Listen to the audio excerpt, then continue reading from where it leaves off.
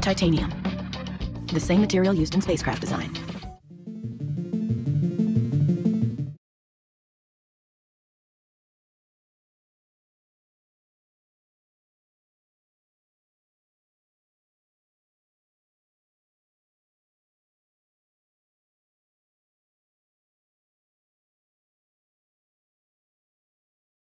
Overheating issues, or the overheating issues that we're hearing about. And already, as you can see here, people are complaining that it's getting too hot for their liking. And then also other people saying they can't just even like use Instagram or anything like that, TikTok.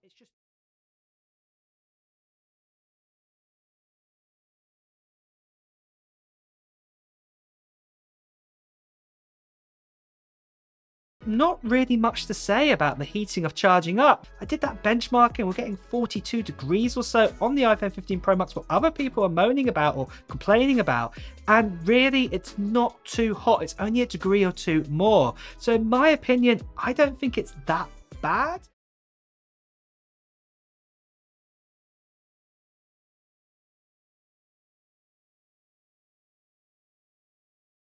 Did you see the articles about iPhone 15 overheating like crazy while they were surfing the internet and basic social media scrolling?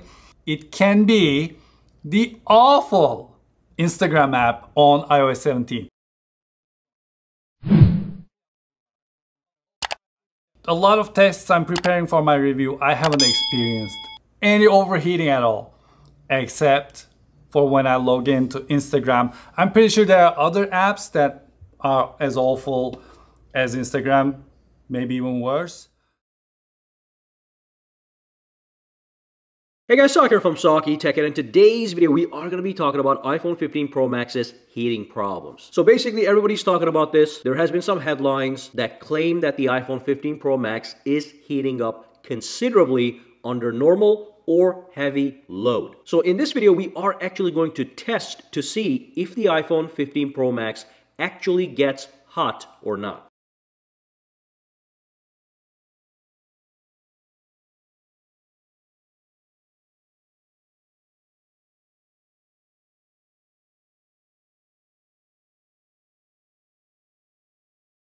So basically 96.1, which is nothing, okay? If you touch it, barely hot. I can feel the warmth, but my hands are not melting.